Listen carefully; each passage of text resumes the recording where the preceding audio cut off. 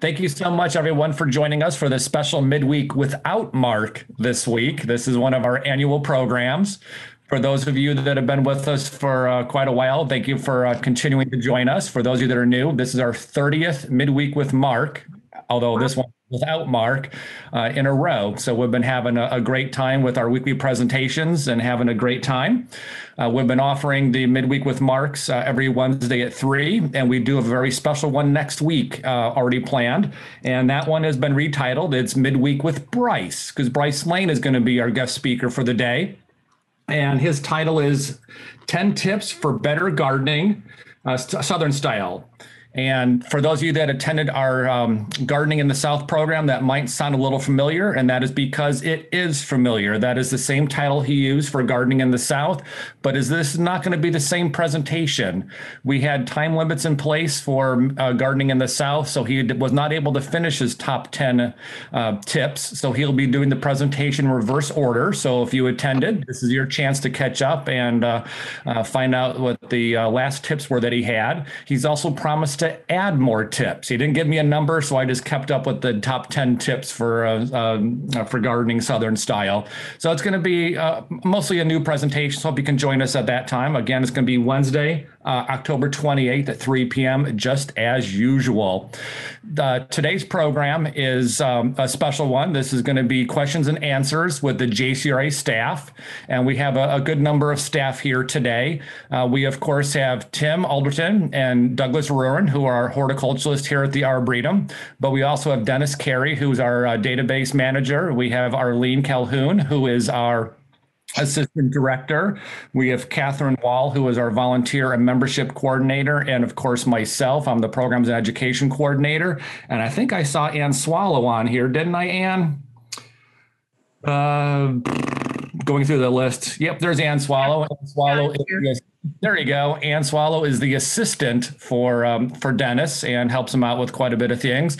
And many of us are horticulturists as well, although some of us are just really active home gardeners, which is pretty darn awesome. So we're all here to help answer your questions. You are more than welcome to come on in through using your voice because this one's going to be very interactive. I'm not going to bother muting anyone this time around unless something really starts to happen. Then I'll go ahead and do that because we do want this session to be more interactive. So turn on your video feeds, turn on your microphones. You're good to go. If we have a lack of questions, we have some show and tell to do as well. So send us your questions either by just asking them verbally or, yeah, there you go. There's some of Doug's samples, or ask them in the chat. And in fact, I think I may have seen at least one already come in the chat. Okay, so let's see what we have here. Okay, I think first of all, some of them were just people talking. There we go. So let's. I have a couple questions too. I'll throw there to you. One is some of the plants that we're picking up in the next week or so from the plant sale. Are those ones that you would recommend going ahead and planting in the ground still? The ones that were in that plant sale, or are they ones that like you recommend holding on to till next spring? That's going to vary depending on what they are. I would say for the most part, they're all things that it would be great if you could plant them this fall. There are a few things, and we'll advise those who buy those particular plants that it might be best to hold them until the spring to plant. The only one that comes to mind, and maybe Tim or others of you could think of others, the only one that comes to mind is the Syningia eumorpha, which is a half hardy or maybe fully hardy gloxinia. We've had it through 2 winters. They weren't very trying winters, so we feel it would be best to grow it as a house plant this winter and then plant it in the spring. And that's a tuberous forming species, so it may go dormant even in the house, and you can probably dry it off. If you'd ever grown the Floristox gloxinia, it should be very similar care to that. Or even some of the other Syningias that we grow here. I've kept them dry through the winter. I have an apartment, and I've kept, I think, Cherry's Jubilee last winter in a closet, a storage closet I have. It's happy as a clam. Just kept it dry, put it back, repotted it in the spring, and it flushed right out. So I'm guessing a garage would work as well too. A nice, cool, but freezing. not below freezing. Yeah. Okay. And Thank maybe you. on a related note, Doug and Tim, Beth asked about the mangaves that she got at the annual plant distribution early this year. What's I would best keep for them those? inside for the winter. There's a couple that might have some hardiness to them, but the majority of them are going to be tender unless we have a really mild winter. Yeah, I don't disagree with Tim's answer, but I'm always pressed for room for my houseplants. So my desert cactus, I leave on a very sunny screen porch all winter long, except when we go below 28. And I think Tim, wouldn't you say that all those mangaves would tolerate probably down? Oh yeah. I have one, and I kept it out for quite some time. I think I have Man Steel at home in a container, and I think I brought it in when we had some really cold nights. Yeah, but otherwise it's on my porch. Otherwise, I leave my desert cactus in an unheated, sunny screen porch all winter. I haven't kept mangaves in the garage, but I did keep agave in the garage. And they've been perfectly fine, even though they weren't even in a window. That was the agave lophantha, the quadricolor that I gave the Arboretum early this year. And they seem to do pretty good. So I'm going to put the mangaves in that same they'll just spot. kind of they'll just hold themselves all winter, even if you don't water them, even when there's low light. Yep. So you're not encouraging the grow, keep them a little cooler.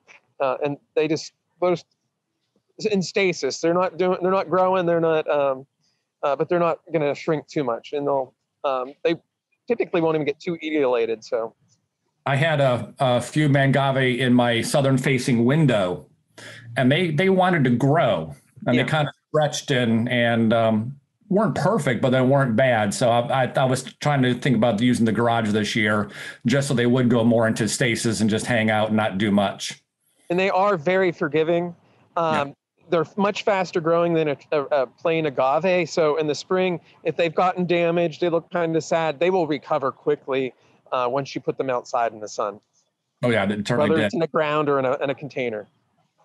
Okay, and Nancy just said that she has an 8-foot tall castor bean, and it doesn't want to produce any seeds, and she's wondering what's going on. Anything she can do? That sounds wonderful to me. I hate the seeds. They come up. They can be rather weedy if they set seed.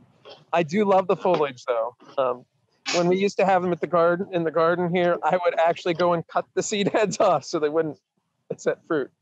And that's why we don't have any more, because Tim, all of them. It took me a good 10 to 15 years, or 10 or 12 years to get rid of them. I haven't had castor bean in a couple of decades, but I remember growing them in Texas, and I don't remember even in that longer growing season over there that they really flowered at all. So I don't know. It seems like they were just wanting to be more actively growing and making big leaves, where if they maybe suffered and had lower fertility and lower moisture, that they would have gone to seed. That could be the thing. You're not stressing them enough. I'm in Brunswick County, and I planted one about 2 months ago, and I'm on the Intracoastal Waterway, and I had about 3.5 feet of water from Isaias, so a lot of my yard went south, but the castor bean is probably 5 feet tall, blooming. Everyone keeps asking me who I'm wanting to kill. Wow. Well, there's no antidote for that chemical. So yeah. There's your secret to having them flower, Nancy. Just have a hurricane come through and dump 3.5 feet of water in your yard. Just kidding. Definitely don't do that. Luckily, you can get some seed fairly inexpensively and grow a few out every year for that plant. It would be nice to harvest seed, but at least it's not too hard to find. Okay, let's see what Penelope said. She says that she has a spirea, bridal veil. It's very large now. Should I divide it to maintain it flowering? It is so large that I need to prune it greatly to manage any effort to divide it. Please advise. This might be a good one for Doug because the renewal pruning. Yeah, people don't often think of dividing shrubs, but it's something you can certainly do with the typical shrub like a spirea that has so many stems. And if it's a really old plant, it might have already gone in separate directions, and there might be separate plants. If it's one that's gone years and years without any pruning, next spring or late winter, you could cut the whole thing to the ground, or maybe wait till after it's done blooming and cut it to the ground and just let it start all over. But they're very tolerant of hard pruning. If you do regular renewal pruning on it, that helps a lot of shrubs like that from getting big as they would if you didn't prune them at all.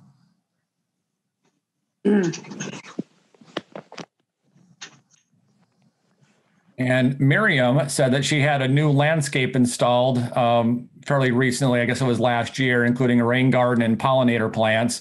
And she's had a lot of die off, unfortunately, including a weeping cherry that was doing well through July and then just suddenly died. And I had a similar thing. I think mine was a Kwanzaa cherry, and it leafed out in the spring, flowered, and before the flowers even had a chance to naturally die, the whole entire plant just. How old were they? What, Tim? How old was it? It was a fully established plant. I had been here for a few years, and the previous owner did, but it wasn't ancient. It only had like a caliper that big, and it checked out for no apparent reason at all. So, and I didn't even really see any diseases on it, but cherries certainly can have some of their own problems, unfortunately. The weeping cherry, it died in July, and so it had flowered and it had grown quite well for a while, and it's in a bed where everything else is extremely happy. So it didn't dry out. So that was why it was a mystery. But now, if your cherry is anything like some of the cherries in my neighborhood that we have, there are weeping cherries that haven't had a leaf on them since August, but they leaf out the next spring. They just go dormant prematurely. And most of them, if I'm not mistaken, are weeping cherries that I see are totally naked. In fact, I think I was walking by one the other day that had a few flowers coming on it already. We have a little one in the garden that looks like that right now. Some of the flowering crab apples and weeping cherries will often do that. They'll get foliar diseases and all the leaves will drop off, but the plant is still alive. I hope so. Yep. Scratch the bark on the twigs and you might be able to tell if it's green. There's a good chance that it'll come back out. It was. I haven't looked recently. How about ornamental apricot trees? They look. Mine's not looking so healthy either. They're much the same way. It's next to kin to the cherries or prunus. They don't look that pretty at this time of the year, very often. But how old is your tree too?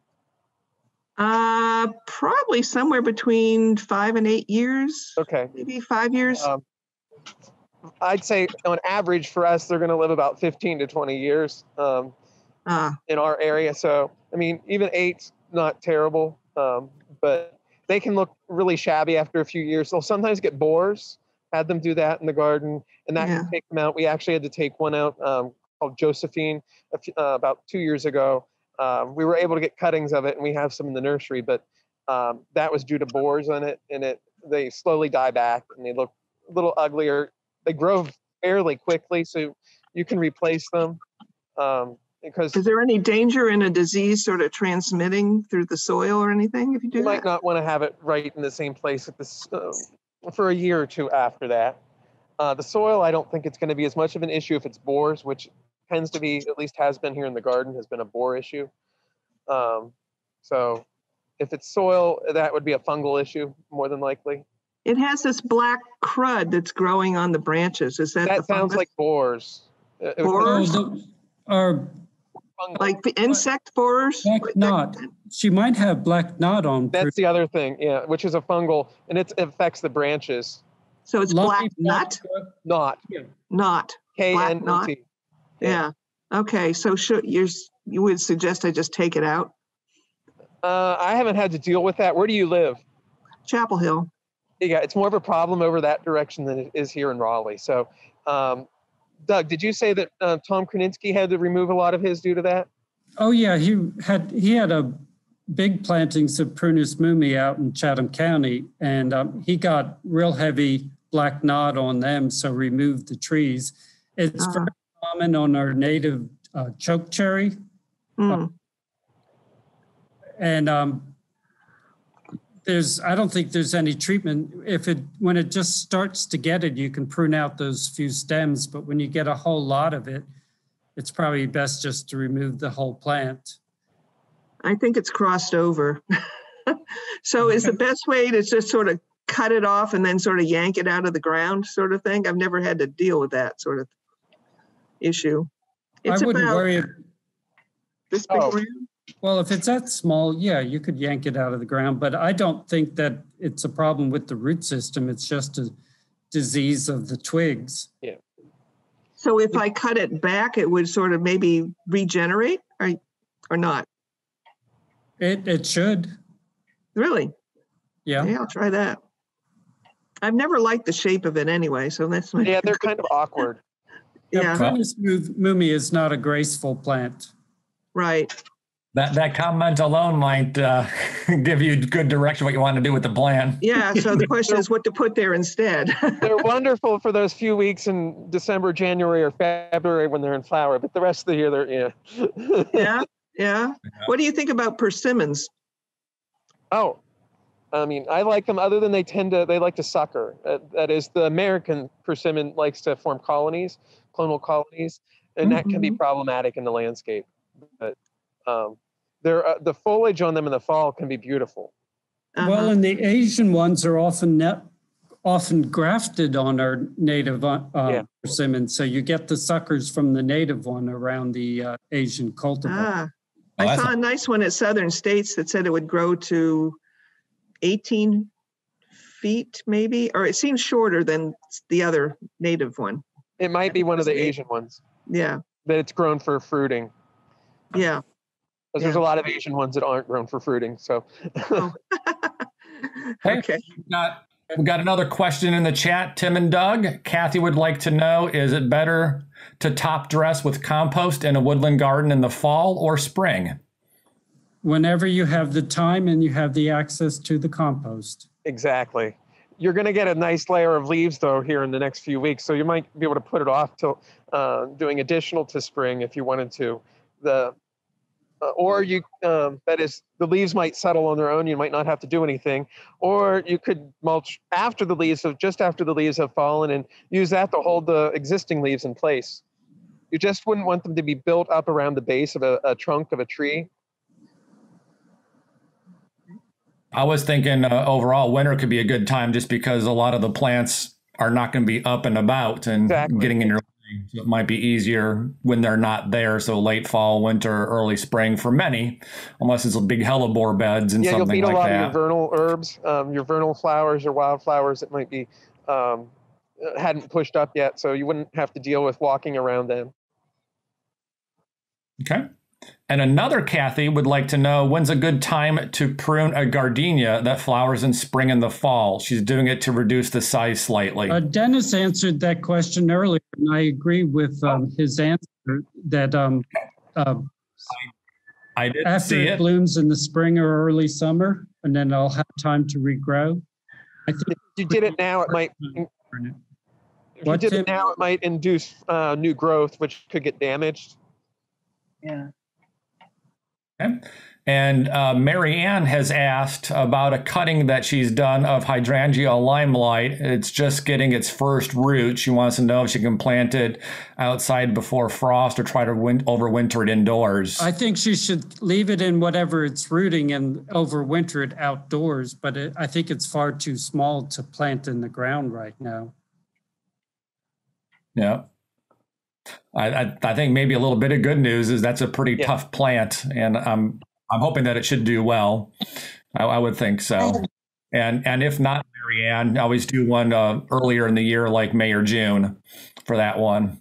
I got one of the limelights, and it was probably about 2 feet tall. It was a fairly healthy looking shrub, and I had voles that came and ate the roots, and I think I've saved it. It's got new growth and doing well, but it's not, it's been in the ground for about, I would say 3 months now. So would you recommend just leaving it there? It's, since it does have new healthy growth on it, even though it's very young and it seems to be, it's been established over the summer. I would probably just leave it there, unless you're really having problems with the voles. That as long as they don't come back and have another dinner. I got some, it's a type of perlite, but it almost looks like little gravelly type of texture of perlite, and it seems to be helping. I've been putting that around anything. I have a new, so my garden beds, I created all this March, April, May, brand new, and it's very muddy, mucky, like clay soil. I had just a ton of infestation bug problems this year, and just problems with just because of the damp, wet soil with the rainy season and whatnot. But I have put now like about 7 cubic yards of 50-50 soil added to it, and keep adding all these things to it. So I'm hoping that everything's going to survive the winter and not get a lot of root rot. That'll help in the long term, and add any organic material you can, more or less, to break up that clay. Kathy has asked, how late can she plant Magnolia grandiflora or a crepe myrtle? If she's talking about planting from a container as opposed to digging up and transplanting it, I would say you can plant it all year round. Mm-hmm. And I think I would think so too. It won't hurt them at all, even if you have to dig them. But the magnolia won't. It might. They don't like to get their roots messed with a whole lot. So again, like Doug said, if it's container grown, no problem. I wouldn't do it balled and burlap necessarily now. I remember reading somewhere that crepe myrtle is one of the few plants that you can actually ball and burlap in the middle of summer in the South, even in Texas, and it will live. I think Ted told me that when he was here. Yeah. They may defoliate and stay twigs for 8 to 10 months even, and then all of a sudden finally leaf out. Yeah, it must have been Ted. I thought I could imagine that. It was one of the few plants I remember just along roadsides in Texas where you can see an old home site where the home wasn't even there anymore, and there was still their crepe myrtle. So that was tough.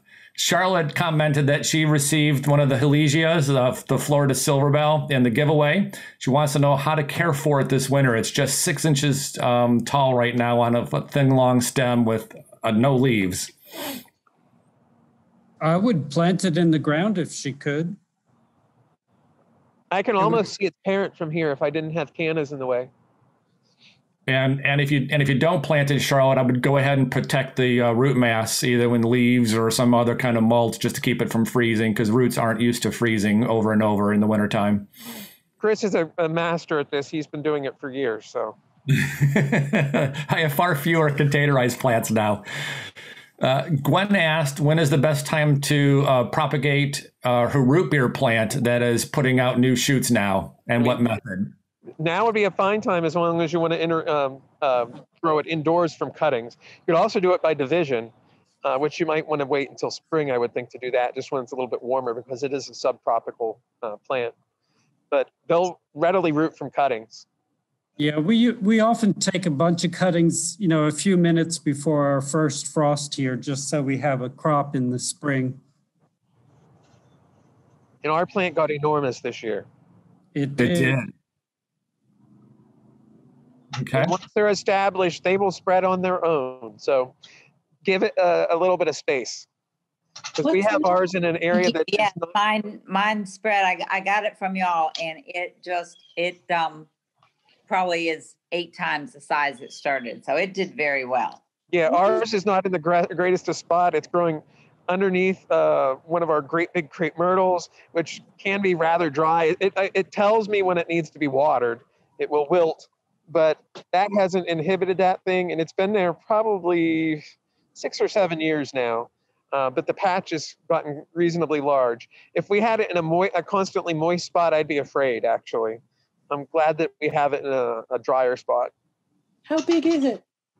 It's probably about 6 or 7 feet tall right now, and probably about 10, 12 feet wide patch, I'm going to guess, Doug? At least that wide, yeah. Yeah. Better move mine. I grew one in a container last year, and that thing, whether it was wet or not, needed water at all times. So not a real good container plant. They're a good indicator plant. You need to start watering. I think it was a little too overzealous in telling us that it wanted watering, because it would just do it first thing in the day, no matter what. Aaron White said, brown hasn't been my problem. Erin said that she's naturalizing an area, a large area of mostly tree roots, sand, and rocks, with bulbs and seeds that need the winter and aren't picky about soil quality. What should she be cautious about when putting a thickish layer of soil down in preparation? It isn't really possible to till the soil into the mix with what little soil already exists. So Dennis answered that earlier and made the valid point that you don't put too much soil on top of those tree roots. You might kill it. You can get away with, what would you say, Tim, an inch or two, but not much more? So you might get a little more than that, but do it gradually would be the way of doing it over a few years. Because I think this for a few more roots up where it can get air still. It's a matter of, I think, suffocating the roots more or less. Yeah, it would. So you wouldn't want to put a foot or more on there. I would say you could probably get 2 or 3 inches, which might allow you to get your bulbs planted if they're, depending on what type they are. And then are the bulbs already planted and she wants to build up over top them, or? Thank you. No, actually, the bulbs are not planted yet. Okay. Then, yeah, it depends what kind of bulbs you're planning on planting. In the areas, tulips, crocuses, the things that naturalize fairly easily. Okay. Beware of squirrels. That would all be the only thing I say. I will put chicken wire down the first year for sure. Both the ones you mentioned are very edible by squirrels and voles. So you may want to consider things that are in the amaryllis family, like daffodils, because they don't touch them. Galanthus, snowdrop. Speaking of that, I think Doug has one on his desk. Good to know. Very helpful. Thank you. They typically don't touch the galanthus. Another one that has been really good are Iphion, and they naturalize very well. I don't think I've had squirrels actually try to eat them. They're in the onion family, and they're really good. And they flower over a very long period of time. Tulips are candy. Crocus are too, from what I've heard. A lot of the crocus, especially the spring crocus, I don't have as much trouble with the fall crocuses. And I'm talking colchicum. Oh, you picked that too? I picked all the flowers in the garden. There's no flowers left in the garden. There's more people seeing them here now, Tim, than there would be at the Arboretum. Nancy has asked, why does her cherry tree attract so many webworms, and how does she remove them? It's the host plant for the caterpillar. It finds it tasty, so that's why they're going to get them. And one of the easy ways to remove webworms is to wait in the evening when they all return to their web and cut the branch out, assuming you can, of course, release the branch out. And if they haven't covered the whole tree. Yeah. Get them early, because as they grow up, they do make their webs a lot larger and larger as they keep on going. But that's how we've always done it here at my house. And you can open it up and let the birds eat them. Yes, that's a good way there. Disturb the nest during the day. Thanks, Linda. They're in there. You're welcome. Charlotte commented that she has an agave Shira Ito no O that she purchased at the Arboretum earlier this June. She planted it in a pot. What's best for this winter? And Charlotte, that kind of goes back to our mangave discussion that we had earlier this year. I don't know how hardy this one is. Does Tim or Doug know? It's not reliably hardy in zone 7. It's not, or is? It's not. Okay. So yeah, it's a good container plant, and even if it was hardy, Charlotte, it may not survive the winter outdoors in a container. So I've brought my agaves into the garage and just left them in there. I haven't watered them at all in the wintertime. And when winter starts breaking in March or very early April, I'll just put them outside and they're fine. Or like Doug said, we don't have that many cold nights here. If it's above, I don't know, 28, is that what you suggested, Doug? Yeah. And if you're not watering them, they tend to be perfectly fine just to bring them in. And if it's probably not in a large pot, I'm guessing, because that's a smaller growing one, I would just carry it in and out only as you need it. Okay. And Gail commented that she planted 6 oak leaf hollies a year ago. And she said, all of them are green except for one, and one has yellow leaves. What should I do for this one holly? Figure out what's going wrong. Like a soil test? One planted too deep? Is it in a wet spot? That, maybe it's lower than the others. Was it pot bound? Same location? I'm assuming they're all in the same location, but maybe they're not. Yeah. And the oak hollies are supposed to have red new growth, so hopefully they're being green and red. When we moved into this house that I'm at right now, the whole front of the house was planted in hollies. And as we got further towards the right side of the house, they weren't doing very well at all. And many of them were yellow, and they were just planted in heavier clay soils. And in a drought, they were actually sitting in water. And I don't think we even watered them all that much. So it sounds like it's going to be a soil condition. A soil test would help you with fertility, check to make sure that the drainage is happening around it. And well, that's a good point, Chris, that in a place where there's been construction, such as around a house or another building, the soil might vary tremendously from one spot to another, partly because in some places, due to construction and excavation, you might be dealing with subsoil, or maybe they brought in soil to raise the level. And, that soil they brought in might be from multiple different sources. So the soil could be really different from one location to another. Another thing that we've had in the Arboretum in the Rose Garden is a drain. The soil might be drier because there's a drain running underneath that. There could be like a French drain or something. That you don't even know is down there. And it could be planted on top of that. It sounds environmental. Charlotte said she bought a sedum sunsparkler wildfire and she put it in a pot and it's not doing well. It looks like maybe a rabbit's been eating it. Moved it to a higher location. Will it likely survive? Can it stay outside or in the garage this winter? Sedum should be outside. Yes. Oh, yeah. And I don't remember the sedum myself, but all of my upright sedums, the deer love. So ones like Autumn Joy, a Matrona, some of the taller ones, the deer just nibble them down into nothing. So I have to put deer repellent on them.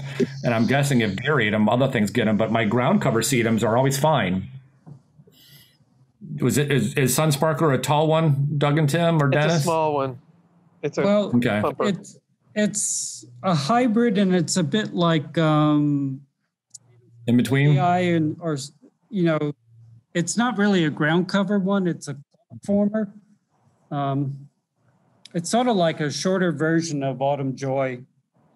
More They've so been slow the first year for us too, but the second year they tend to take off. Well, there you go. Could be waiting for next year. But I would plant it in the ground. I wouldn't keep it in the container. We did have issues with them in the containers, keeping them. They do not like to be in a pot for long term.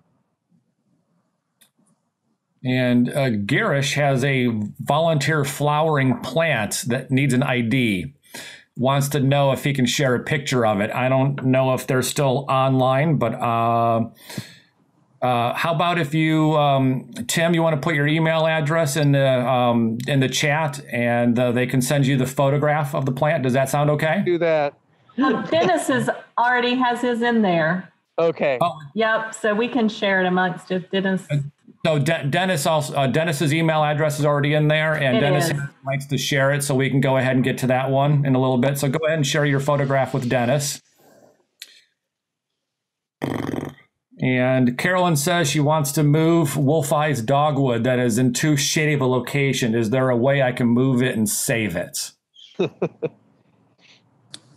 Well, we transplanted some rather large things this winter, deciduous shrubs and trees, and we didn't try to dig a nice tidy root ball. Instead, we tried to save as much root as possible, and because they were large, we transplanted them bare root. And I think of all the things we transplanted, we only lost one. So transplant it, but try to preserve as much root and don't worry about keeping soil on the root. Bare root is a good way to go once the tree has lost its leaves. Okay, I would wait till it's dormant almost. So maybe Yes. November, December, January, February, in that time frame. okay, this poor plant has been planted in the wrong location for almost 20 years. Oh, okay. And the trunk is only about 1.5 inches in diameter. Ooh, I've killed wolf eyes a couple times, so you're doing well. So is it worth moving? It could be. If you can make it grow, the foliage display on wolf eye is really nice. Well, where's Give it a a try. good place for it? Because obviously I have it in the wrong place. Where do you have it currently? It's very shaded by, it's sort of almost on the north side of the house. Okay, I would give it probably a little bit of shade, but not a dense shade. So just a light high shade probably be better because it is so variegated. I don't Maybe think I should put it where the apricot was. Oh, there you go. It's not related at all. Probably would have. It shouldn't get that the black knot disease. So that would be a possibility. Okay, so what can I expect as far as the foliage? I've never seen it do anything. Oh, it's never had variegated leaves? Well, I can see the variegated leaves, but that's it. It's typically a really nice white and green variegation. It's consistent. It's not a irregular variegation. Okay. So. Well, and it should bloom as well. It should. Yeah. I've never seen a bloom. Well, it sounds like it's too shady, and always keep in mind that one problem in shade is often that it's very dry. Yeah, maybe. Well, it has a lot of competition right there. There's a lot of trees around it. Exactly. Yeah. So often the problem in a shady location is that they're competing with, great big trees. Yeah, that's it. Okay, thank you. Our next one is from Wanda again. She's the lady that had the hurricane come through, and in the water surge, her Japanese maple looked fine shortly after, but since then it's dropped its leaves and looks dead. Should I leave it till spring and just see what happens? I would leave it for at least, or do a stem. I hate to say it, but a stem scratch. See if the stem is still green and not brittle. It could be, if they're near the coast, it could be that it could be salt intrusion, or just the fact that it was submerged for a decent amount of time and just did the roots in. But we also deal with a lot of the Japanese maples here will lose their leaves in late summer, and they'll sometimes reflush. So it could be because of that as well too. It might not be the stressors of the storm. I wouldn't give up on it quite yet, is what I'm saying basically. Thanks. And I got a private question. Someone asked, when is the best time to transplant majestic sunflower? I don't know majestic sunflower myself, so I was hoping someone else did. I've never heard of such a thing. No, nor have I. Maybe Maximilian What was that? sunflower. Is it a sunflower? You just Yes. said majestic sunflower. Yeah, it's a tall, like about 6-7 feet tall, but it doesn't have the huge blooms. It's got. Okay, it's a perennial sunflower. Is it Yeah. Maximiliani? It could be. I don't know the proper name of it. Is Helianthus maximiliana. It has long, sickle shape, sort of slightly recurved, slightly gray, very rough leaves, and flowers maybe about 3 inches across. Yeah, 2 to 3 inches. Correct. The flowers. Yes. You could probably move that anytime you want or need. Oh, sure. It's indestructible. Yes. They tend to, if they're really happy, they will form a large colony. I've grown that one from seed back home in Pennsylvania. And I think my mom still has it and she doesn't do anything to it, but it is an indestructible plant, is right. Good. Well, it's blooming now. I thought I'd wait till after it blooms. That would be a perfect time after it's done flowering through. I mean, you could probably move it through June and you'd still get flowers next fall, Great. Thank you. Okay, and Barb has asked, how can she get rid of gallium, and she put in parentheses, cleavers, in my woodland garden without losing my woodland flowers? Is it the perennial gallium or is it an annual one? I've never heard of cleavers. Yeah, cleavers is another common name for bedstraw, the Velcro plant. Cleavers is an old name for that winter annual bed straw, the one that you throw at somebody Yeah. and it sticks to their shirt. It's a winter annual. It's probably already germinated. If you're not opposed to using chemicals, a pre-emergent herbicide applied about the middle of September should keep it from germinating in your garden. It's probably too late now to apply a pre-emergent because most of your winter weeds are already germinated and happily growing. So this year you're just going to have to pull it and try to pull it before it goes to seed. It's not hard to pull, and if you have grandkids or children or know somebody, the neighbor's kids, they might find it fun because it is like Velcro. You can show them that, and you can encourage them to come along and pull it. I But did. it's not a hard one to get out of the ground. No, I did pull a lot of it. Can you hear me? Yep. Okay. I did pull a lot of it earlier in the year. And unfortunately, I guess I didn't get the roots. It wasn't sowing seed then, but when I did get back to it later, it definitely was. So, and it's a large area. And it's just coming back into growth? Well, not now. No, it's dried up now. It's an annual, if we are all talking about the same plant, the winter annual bedstraw or cleavers. Yep, it's that's it. True annual, so by the time it's matured its seed, the plant has died. A true annual dies after it completes its life cycle. Now, sweet woodruff is a gallium, or at least it used to be. Yeah. Nope, not that one. I've got that too. No, this is gallium and it's dried. I have dried strings of it all over my plants. I would get rid of as much of it as you can because there's probably seeds hiding in that, and that'll limit you a little bit. And then, I hate to say it, just be persistent. Yeah. The minute you touch it, though, it drops more seeds. So Yep. I don't know. Have a bucket underneath it. I had a patch so thick that I was able to roll it up like carpeting. This stuff. Yes, it mounds and covers everything. Yep. Yeah. Okay. So I'm hoping I got mine early enough. There we go. Kathy's asked, will large allium perennialize? Is it cold enough over the winter for them? Well, I'm not quite sure what she means by large allium. If you're talking about those glorious, huge flowered ones that are in all the bulb catalogs this time of year, most of them do not do well for us. If you want something approximating that, plant the giant garlic or elephant garlic that you buy in the produce department. There is a similar thing, looks like an improved form of it called summer drummer that has done quite well at the Arboretum. It's probably fully 6 feet tall when that one blooms. At least. But most of those big alliums will either not even bloom the first year. And if they bloom the first year, that's usually the only time they bloom. There are a few smaller ones that are quite good for us, but that might be another conversation. If you're talking in head size, Allium Christophii, it only gets about a foot or so tall. That one is actually right behind me in the geophyte border, and it's naturalizing. It's one that's reliable. It's an open inflorescence, but it might be 8-10 inches across.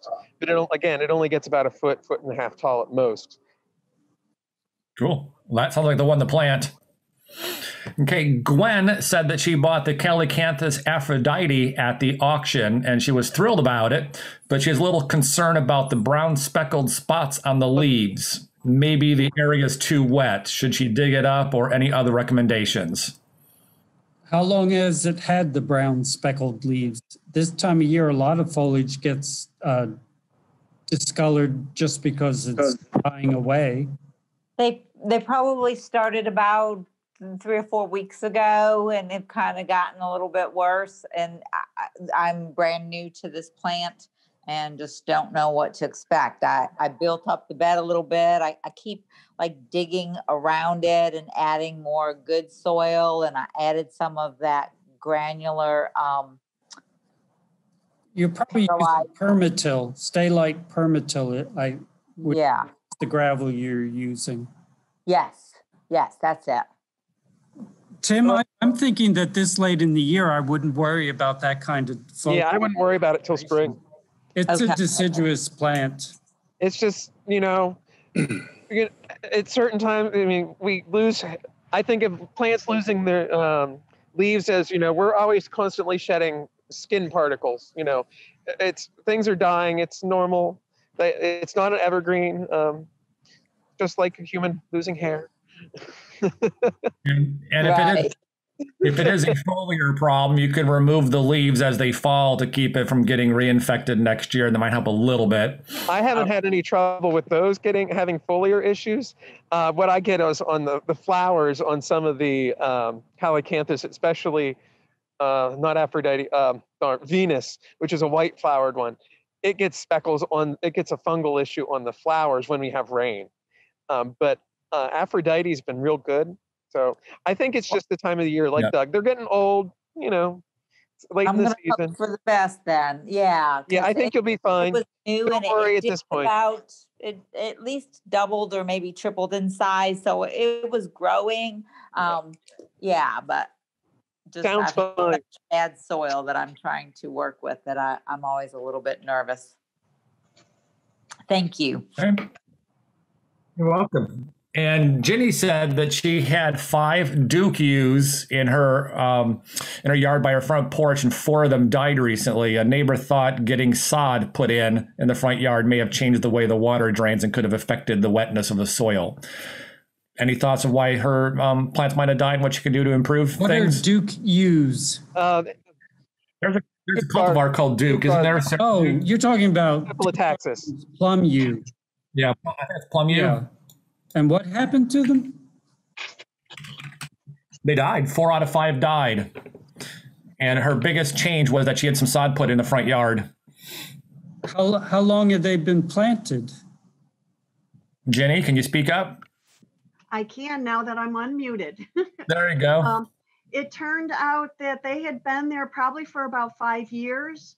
And then we had the sod put in and all of a sudden things started changing and like the 4 of them died and the one, he's limping along. But I'm trying to figure out what else I can plant there. Did you put irrigation in too? Yeah, No. I'm wondering that. Was that no? No irrigation. Did you maybe keep the grass super wet so the plum U's drowned? Well, yeah, I guess to get it going, we did have to have a lot of water not pumped in, but put on it for a while.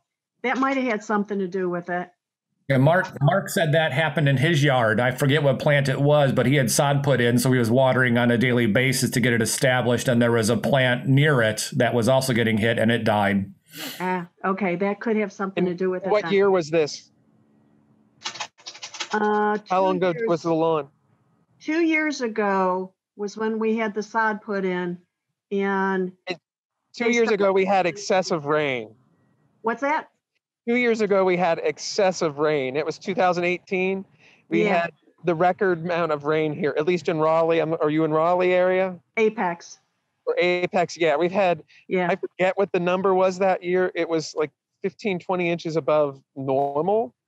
And we had a lot of root issues here in the garden and lost a lot of things as a result of that. So that wouldn't surprise me as well. Yeah, we also had a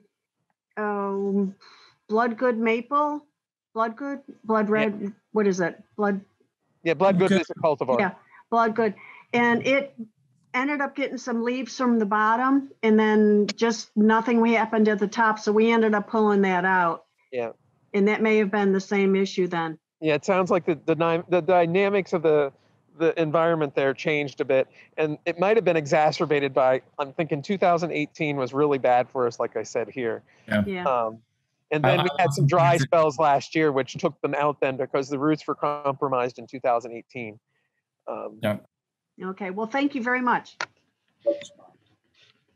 So Nancy said that the deer ate all of her flowers off of her La Peppermint Camellia. How can she prevent this from happening again? Get rid of the camellia. Well, that's probably what Nancy wanted to hear. How about some of the deer are trying to do that, Doug. repellents? Yeah, that's true. I would think a nicely timed deer repellent should make the plant untasty for them to eat it. But deer have been known to eat the foliage of camellias as well. We have one person, I'm not too sure if she's in today's program, that she's planted camellia, and she says they remain tasty to deer for 2, maybe 3 years from the nursery. And then after that, the deer don't bother them. But that was the foliage, not necessarily the flowers, but a nicely timed deer repellent might be able to keep them from wanting to eat the flowers. What kind of deer repellent do you use? Myself, I use liquid fence, which seems to be water fast, so it doesn't wash off in the rain. But of course, the problem with any deer repellent that even doesn't wash off is the plant then grows because it's not getting eaten by deer, and any new growth is not going to have the deer repellent. So you got to remember to put it on. That's where I get in trouble. Hey, thank you. Liquid fence is highly recommended by many people, so I think I would go with liquid fence as well. It's readily available. I know when I'm pouring it into the sprayer that there's no way I would ever eat anything that stuff touched. It's pretty nasty. I sprayed some of that. I think it's. I sprayed some of that 2 days ago when people walking by went, "What happened?" And what's really weird about it is I think I don't know if it kind of does something outside and interacts with the atmosphere or what, but it seems to get worse. I'm guessing it's just the evening when it gets stiller outside, because you can't open your windows after you've put that stuff out in the yard. Oh, it's nasty, but it's usually gone within the next day, so it's not too bad. Okay, so Julia said that she had a borage plant with black leaves and she cut them off and it's doing fine now. Other sections of thyme and oregano in the area are turning black and dying, and part of the rosemary as well. Should she remove them or start over with new plants?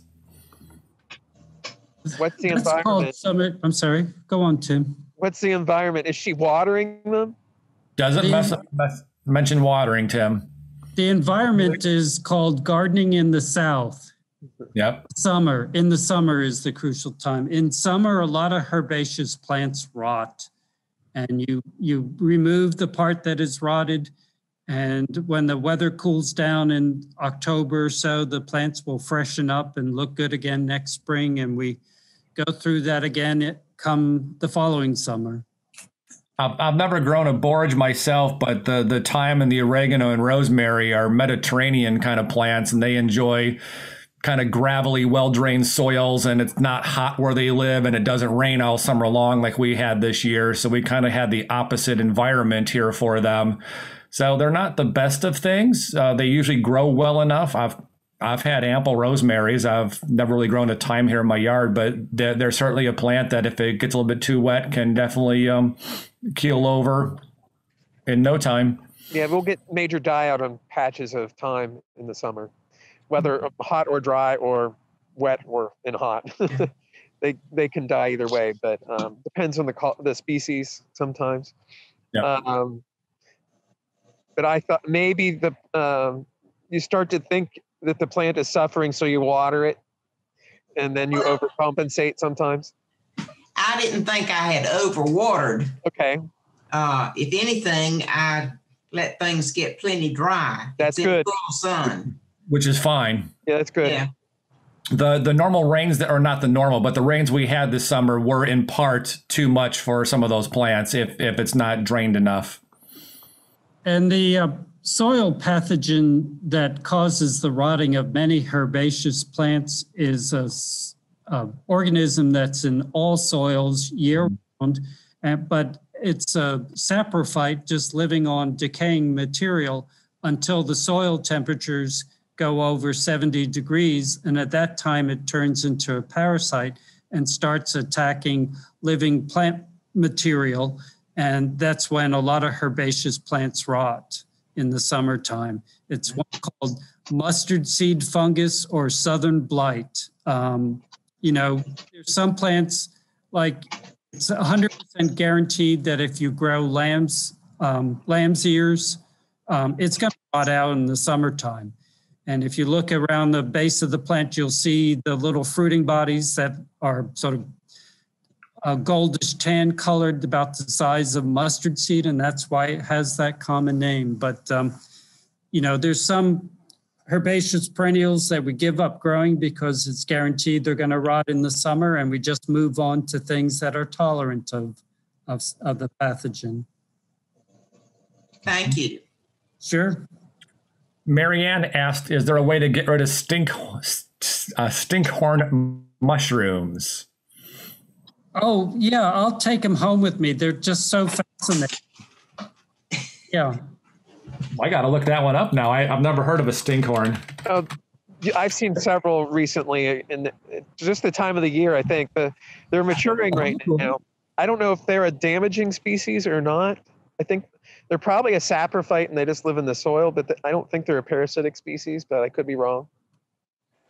And, we've had a lot of rain this fall, and moisture brings out a lot of fungus. Yeah, this is the time of year they harvest a lot of mushrooms. Yeah, you're just seeing the fruiting body. They're just very odoriferous. Oh, yeah. So should you worry about mushrooms this time of year at all? I mean, I just keep kicking them out and pulling them out or tossing them aside. Yeah. Should you worry about it? I wouldn't even do that myself. As long as they're really not a parasitic species, I mean, most of the time, like I said, they're saprophytes and they're just living off of dead material. They're really good decomposers. Mm-hmm. Sometimes they're in association with the trees and stuff in your yard, and they actually help things out. So other times not, but they're there. There's way more fungi than you really realize. Yeah, the mushrooms that we see are just a tiny part of the plant. Most of the plant is not even a plant. Aren't plants any longer.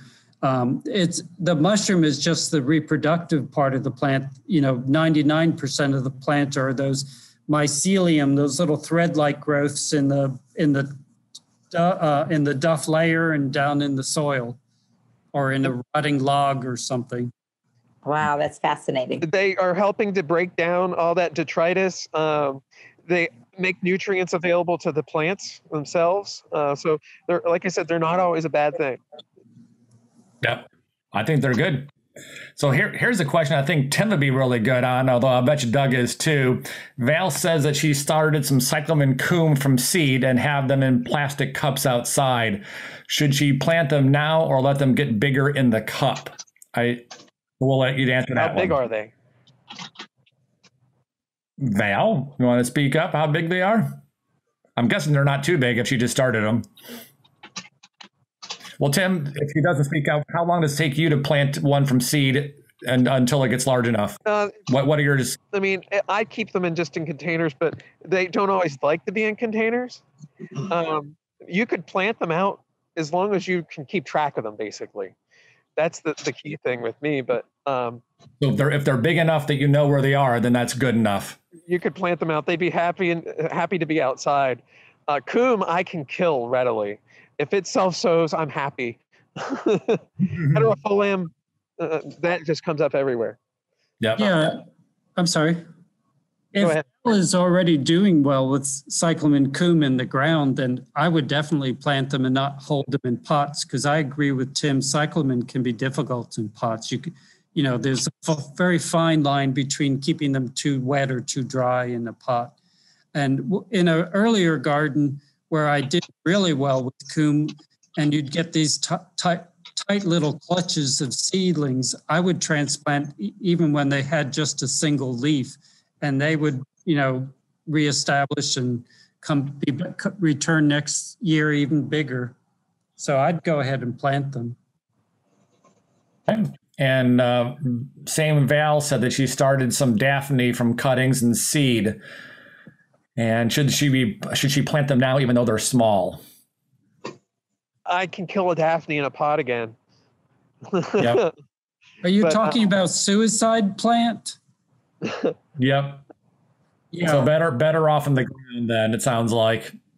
As long as you can keep track of them, that Daphne will probably be happier out in the garden. Okay. Mary asked, should a young coral bark Japanese maple have its narrow crotch branches pruned off? And if so, when? Go ahead, Tim. I was just going to say I wouldn't prune it unless I had to. It's not a big tree. It's not like something that's going to become a majorly tall tree that's going to have damage if, or that is, it's not going to fall on your house. It's not like an oak. But I agree with Tim. What? So I said they're pretty strong overall too. So maybe a narrow crotch angle on that Japanese maple compared to a narrow one on a pear are a lot different in their strengths. And I think that cultivar tends to have a lot more narrow crotches than the typical Japanese maple. Is it Sengokaku? Well, they didn't specify, just said coral bark. Yeah. Probably Sengokaku.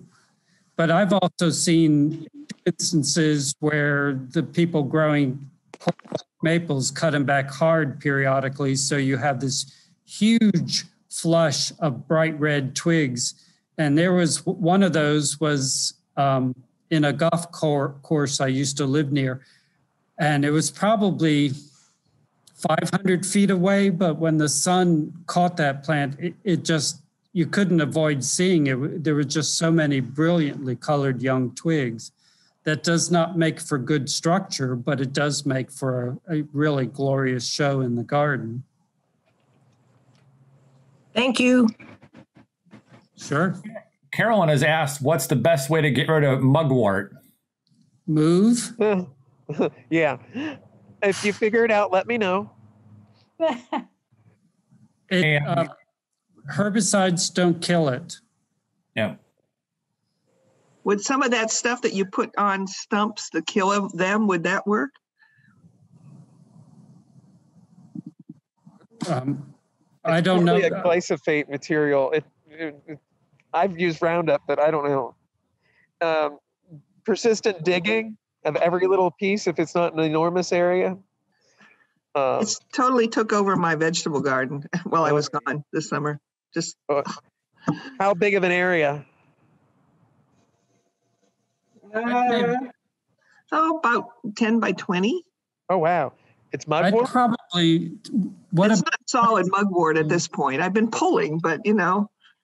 No, you'll never get rid of it. But I might try like covering the whole area with something like black plastic, but leave it down for maybe like 2 years or something. Yeah, exactly. Sacrifice that spot for a few years. Oh, it's right in front of the house. That's not going to work. A new concrete patio. Yeah, I'll put a patio over it now. Okay. You have grandkids?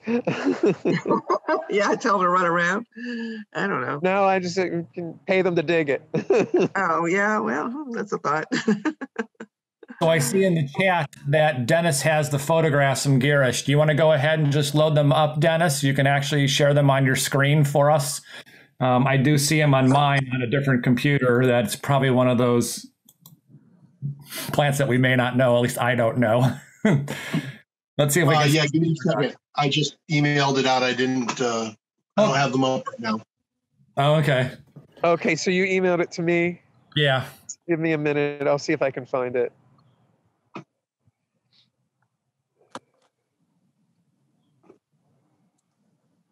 While he's doing that, Doug, Kathy's asked, can you recommend a pink flowering crepe myrtle, not rose colored, looking for a green leaf type? Would appreciate vase as well as rounder head variety and looking for good suggestions. Well, I'm always uncomfortable when people are asking for a specific color because what you're calling pink might not be what I call pink. I see somebody recommended pink velour crepe myrtle. It's a gorgeous thing. It's more of a magenta color, sort of a darker version of that. So no, off the top of my head, I don't know one to recommend. Sorry about that. I'm having trouble unzipping this, Dennis. Oh, really? The email I sent should just be a link to a Google Drive. I have them up. I'll share my screen. Okay. One moment. Well, while y'all are doing that, I may have to sign off soon, but I just wanted to tell y'all this was a lot of fun, very informative, and you can tell Mark that y'all did a much better job than he does.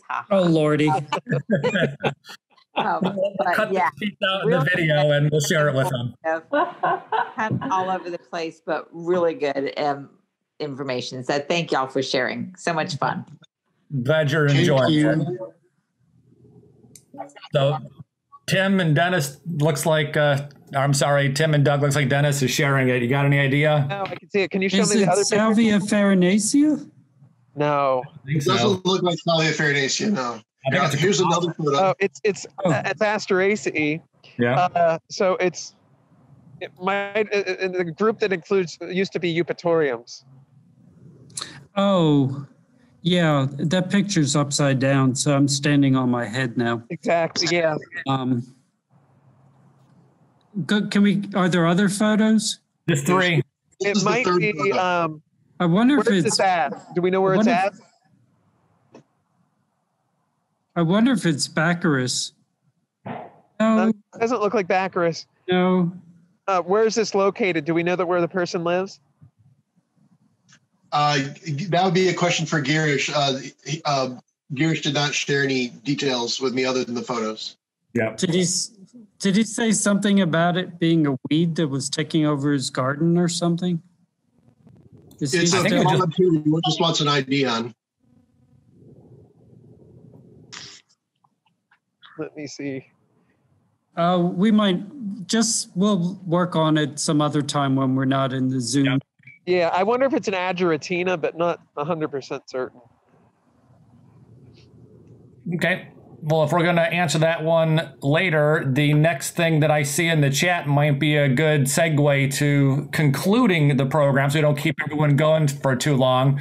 Linda asked, is Tim going to show us something in the garden? So we do have some plant samples that Tim and Doug have for a little bit of show and tell. You want to go ahead and show those? Yeah, I'd love to. You've seen the crocus and the snowdrop. People see these this time of year and think, oh my God, global warming has really messed up everything. But no, October is when snowdrops and crocus start. Obviously, these aren't the same species that you see in the spring, but from this point into March, there are various different species of snowdrops and crocus blooming. The snowdrop is one name for Queen Olga of Turkey, or maybe it's Greece. So it's Galanthus. The snowdrops are Galanthus. This is Galanthus reginae Olgae. And this time of year when it blooms, it doesn't have foliage, but it'll put up its foliage and have foliage all winter. It is very fragrant. I'll hold it close to the computer so you can sniff it. I didn't know that. I need to go smell them then. Yeah, it's very fragrant. And this crocus is Crocus speciosus, speciosus meaning showy. And they've closed up in here away from the sunshine, bright blue-violet inside. And it'll bloom for the whole month of October. It's rather tall and they tend to flop over, so it's nice to plant them through a low ground cover like a sedum or the common leadwort. The little hurricane lily or schoolhouse lily or oxblood lily, Rhodophylla bifida, it's about done blooming. This was a late scape and the flower's a little bit smaller than normal. Of course, October is also when many cyclamens start. I have 3 different cyclamens here. They're very similar in bloom, but they're different in growth habit and foliage. This is lion's paw. Leonotus, Leonorus. It's not always reliably winter hardy here, but a lot of winters it'll come through the winter. It's a lot like a Monarda, and it's in the same family as Monarda, the gigantic mint family. It's at its peak in September and October. Um, Fall is a great time for fruit display in the garden. This is the Mexican counterpart to our native beauty berry. Our native beauty berry is Calocarpa americana. This is Calocarpa, acuminata. Acuminata. The fruit are almost black, a very dark sort of mulberry purple. Other than Calocarpa americana and that Mexican species I just showed you, I don't think there are any other North American Calocarpa, but there are almost endless numbers of Asian Calocarpas, beauty berries. And this is one I especially like. This is Magnolia, Calocarpa rubella. Great big fuzzy leaves. One thing I really like about it is a lot of the beauty berry fruit disappear once we've had a hard frost. They brown and shrivel up. But this one in past winters has remained colorful all winter. It's a fairly large plant, about at least 9 feet tall. Oh. Tim, do you want me to let you show a few things? Yeah, you showed some of mine. That's okay. Oh, I'm sorry. We didn't actually show that salvia, the salvia Volucrata El Boitano, because yours has better color. This is a really cool sage that's just popped open in the last week or so. It'll flower until frost now. It has, the buds are really tight in what looks like an involucre or these bracts. Yeah, it is before an they open. involucre. Yeah. And you can see them there on the sides on that one that Doug has. And then they open up to these really beautiful deep pink fuzzy florets on a spike. And like I said, it'll flower till frost now. And it's on a large plant, probably about 6, sometimes even 7 or 8 feet tall, but at least 6 feet tall. So it needs a little bit of space. Pardon? Salvia involucrata El Boitano. It's Salvia puberula. Oh, puberula, thank you. Yeah, puberula and involucrata are very similar species. And I was trying to remember the name earlier, so that's what came up. Puberula is referring to the hairs. Okay, yes. Real fuzzy. Fuzzy. And let's see, Doug already showed, you had a camellia. Did you get autumn rose or rose of autumn? Yeah. So your color will be better too. Yeah, you can talk about it. Doug's a camellia expert, but I know just when I planted this, when it's behind the necessary, it's in the shade, and it's always covered, I think, in tons of flowers. And Doug says, if you had really planted that in the shade, it would have so many more flowers. And I'm thinking, okay, the poor thing. No, in the sun. But this is just getting started. It literally has hundreds of buds on it now. But this is a really dependable cultivar. It's Camellia hymalis, rose of autumn. And it's a really good one for us here, and I've really enjoyed it the last several years. A couple other things I do have in my vase that Doug didn't have. The Farfusium are beginning to flower. Farfusium japonicum, Aureomaculatum. It looks like it's viral leaf spot on it, but nope, that's normal for this. The flowers are coming out on this right now.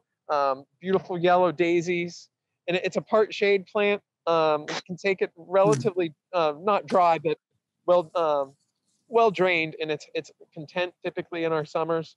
But then in this fall, you get wonderful flowers. Another sage that's going in our lath house right now. This is Salvia niponicum, variety Formosanum. It's one of the woodland sages. It flowers October and November until frost for us here. This is some that actually Mark collected the seeds for, or from Taiwan, hence variety Formosana. I don't remember which year now, but it's spectacular right now in our lath house. It's only about 10 to 12 inches tall, but the clump that it has formed now is about 5 or 6 feet wide. It's just a low mounding plant. This one does not probably won't show up real well, but we'll see what happens. This is one of the hardy impatiens. This is a patient, I'm going to say Omiana, but it's probably Omiensis or something like that. It's one of the, a rhizomatous impatient. You may have gotten another cultivar of this if you, in some of the bags that we gave away a few weeks ago in the giveaway. And it may look dead in there. They hate to be in pots, but the pots are often full of rhizomes if you look at them. And they don't like our summer here, so they often go summer dormant. They've flushed up and are in full growth right now. The foliage on this one is a silver cast one, but you're starting to get the yellow flowers on it now, pastel yellow flowers. And again, those will go to frost for us. Just a really cool one. And whenever I had to shut down earlier, I lost my photos that I had open. So I don't have any photos to share for you right now. But well, I have a few plants. See if I can show these off at all. These are from the conifer grafting workshop that we did earlier this year. Yeah, geez. I think January. We did. I think we did this in March, Tim. I think we did this in March, right before the shutdown. March.